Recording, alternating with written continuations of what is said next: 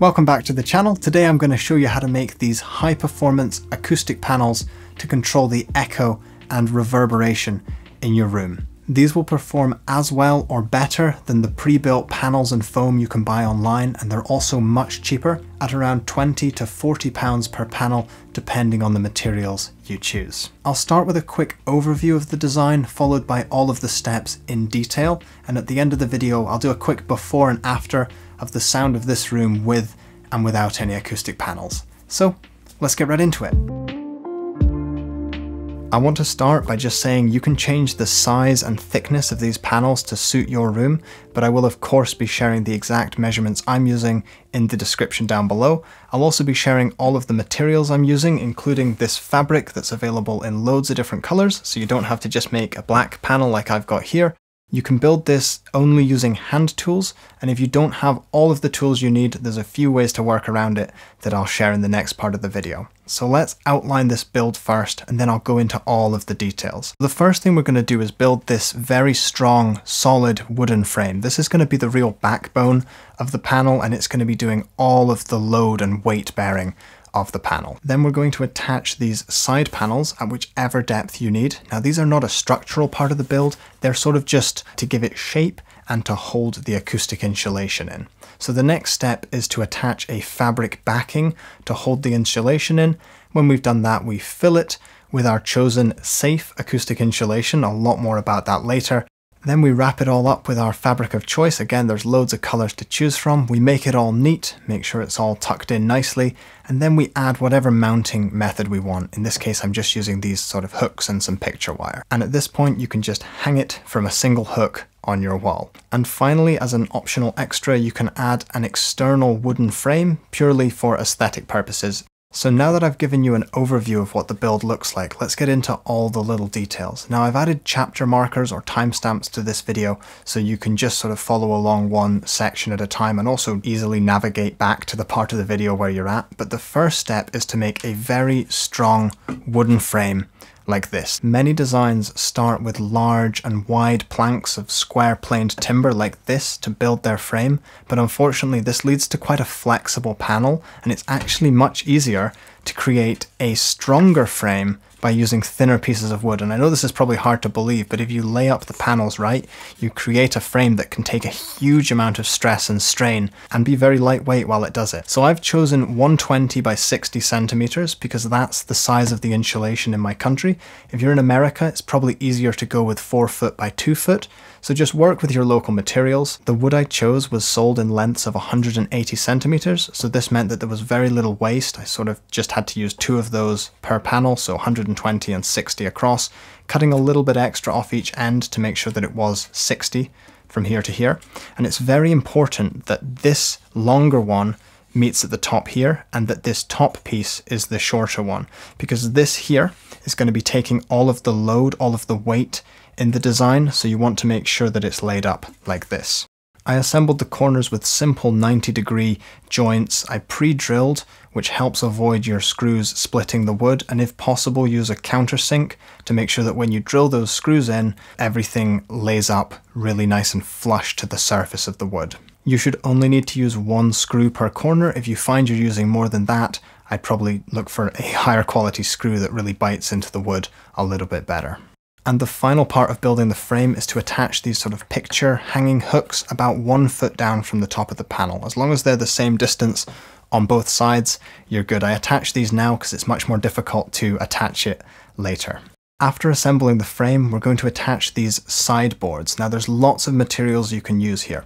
You could choose to use a very thin plyboard, say just 2 or 3 millimeters, or a particle board, similar to what I've got here, or to be honest, any thin board material that you can staple or hammer to the side. What I chose to do was buy 1 large sheet. Almost any DIY store or timber merchant will be happy to cut both your timber and these boards into your desired shape and size, as long as you have the dimensions that they need and it's relatively straight cuts. And again, all of the dimensions and measurements are written in the description down below with a step-by-step guide so that you can't really go wrong. But again, you're choosing this to be the thickness of the insulation you have and the thickness or depth that you want the final panel to be. I used wood glue and some nails to secure these boards in place, but I found later through making more of the panels that just using a stapler seems to work just as well, or maybe even better. So try something and see if it holds, give it a bit of a pull, and obviously if it comes off, try a different method, but you can get creative with it. I probably wasted quite a lot of time hammering all of these nails in when the stapler just did it in a few seconds. And the final touch here, but something very important, is to finish off the corners with a little bit of tape. I'm using black fabric, so black tape makes sense, but if you're choosing a lighter fabric, maybe just stick with clear tape. This prevents the corners cutting or pulling any of the fabric. The next step of the build is to seal the back of the panel first, which is maybe a little bit counterintuitive, but I'll explain why. So the panel has a front, which is here, the side that's just got the board, and the back of the panel is the side that has our strong wooden frame. We're going to actually fill our panel from the front, so the first thing we have to do is add a fabric backing to the inside of this back frame. Here, I've tried lots of different fabrics, but I find the best one is actually just a gardening fabric, which is a soft fabric weed barrier. It's incredibly strong. None of the acoustic insulation is going to pass through this, and it's also incredibly affordable. I usually have some of it lying around, but it costs about £5 for 10 or 20 meters of this fabric. So after cutting that to size, I stapled it in from the front side of the wooden frame to make sure that we left an air gap at the back that I'll show you just here. Now we're moving on to one of the most interesting parts of the video, at least for me, and that is the filling material, the acoustic insulation. Now there's several different products I use. Again, I've listed them in the description down below. These will vary by your region. But firstly, and most importantly, I do not recommend using rock, mineral, or glass fibre wool. And these are the most commonly recommended and used, but I believe they're simply not safe for health. To start with, you need to use a lot of protective equipment simply to handle these materials. If they get anywhere near your skin, eyes, your nose, your throat, they're so uncomfortable and unhealthy to be around. Now I'm speaking mostly from my own experiences of using these fibers. Even with a lot of protective equipment, I've found them to be personally quite damaging. And I think there's lots of safe alternatives that are usually pretty affordable as well. Some of them come in at the same cost, and many of them far outperform those other materials in terms of the acoustic absorption. So my favorite safe insulation products are firstly recycled denim slabs. So it's pretty much made with old jeans and mixed in with some other fibers. But these are pretty high density acoustic and thermal insulating slabs. Depending on which country you're in, these are going to be either very easy to get hold of or almost impossible. So my next favorite would be a hemp or a wood fiber insulation slab, or just a general high density recycled foam and fabric panel. The density is going to be incredibly important, so this will be listed on the specification sheet in kilograms per meter cubed. Now most of these products come in at around 20 kilograms per meter cubed, but if you can find one that's maybe closer to 30, that's going to be great. Once you reach 40 and 50 kilograms per meter cubed, you're usually getting an incredibly dense panel that can become quite difficult to work with. For these particular panels, I'm using a high density recycled foam and fabric panel. I could just buy this in just a few slabs at a time. I didn't want to order 10 or 20 of these denim slabs when I only had to make 1 or 2 more panels. The insulation you get will likely fit right away. Unfortunately, I made a mistake, and that is that it said it was 60 centimeters, but my slab was actually generously oversized at about 62 centimeters, so I had to cut a little bit off the side. But if you get those denim panels or the hemp panels, they should just fit right in because they'll be a little bit more squishy.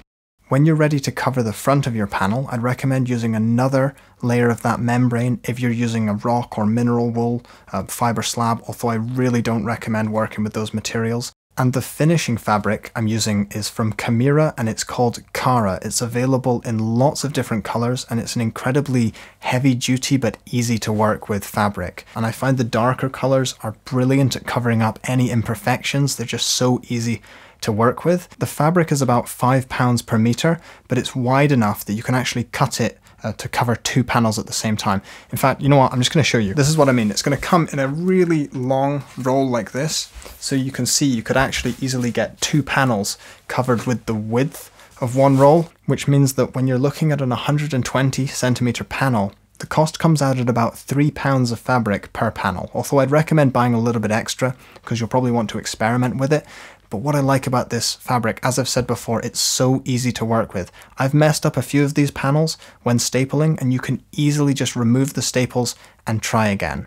So here I'm going to lay out the panel front side down. I've got a bit of a generous overlap on each side, and you'll see that when you cut the fabric, you don't even need to cut it very neatly, because we're going to fold it over and then tuck it underneath to make a really nice neat line. It's going to look exactly like you know what you're doing. So the method here is to simply line up and staple one side, and then put a small amount of tension, pull it over a little bit, and then staple the other side. The trick here is to just take your time. Line up a corner, fold it over, try again and again. If you're a little bit of a perfectionist, this could take a while. Just take your time and it'll all work out fine. The final step is to add some picture wire between those two hooks. Just tie it off nice and tight and then hang it from any hook rated for the weight. If you're renting your studio or you think you might have to move to a new location, it's really easy to just put in a picture hook and take it out, and it causes very minimal damage to the wall. You can easily just cover that up with a little bit of paint. Whereas when the panels become much heavier, you have to start using a more permanent fixing solution, and that can look quite messy when you take it off the wall. The finished panel will hang on your wall with a slight deliberate air gap at the back, which does increase the acoustic performance. You could increase the size of this air gap if you want. You could actually add maybe some little studs on the corners just to raise the panel away from the wall, but I didn't opt to do that. And as a final optional last step, you can add this wooden frame on the outside. It's just the same as constructing that inner frame. You cut it to size, but this time I opted to use nails instead of screws because aesthetically I think they look a little bit better. Now, although this does look pretty good, there's two reasons why I don't do this. The first is the cost. Where I live, adding this much extra wood to the panel costs about £20 extra per panel. It's just what's happening with the price of timber these days. It's a little bit insane. And the second thing is the weight. So the thick panel on its own weighs about 5 to 6 kilograms. That just depends on the insulation you put in it. When you add this frame, immediately it goes up to 10 to 11 kilograms. And hanging that from your wall, I mean, it's not like very heavy to pick up, but when you hang that from your wall, that's a lot of strain. So if you are going to go down this route, I'd probably look at a different mounting method that's potentially a little bit stronger and more secure. I'm going to take all of these panels off the wall in just a moment so we can do a sound test with and without. Now I'm going to try and make sure that I'm about the same distance from the microphone. I know this is by no means scientific, but this is the sound of the room with my voice picked up on this microphone with the acoustic treatment. Hopefully it sounds balanced and the reverberations are in check. So just making sure that I'm about the same distance from the microphone. Hopefully you can hear the difference without the panels.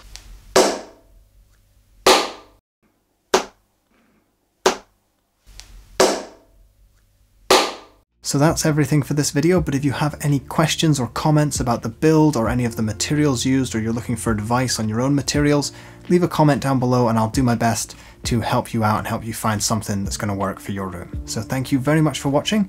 Hope you have a great week and I'll see you in the next one. Bye for now.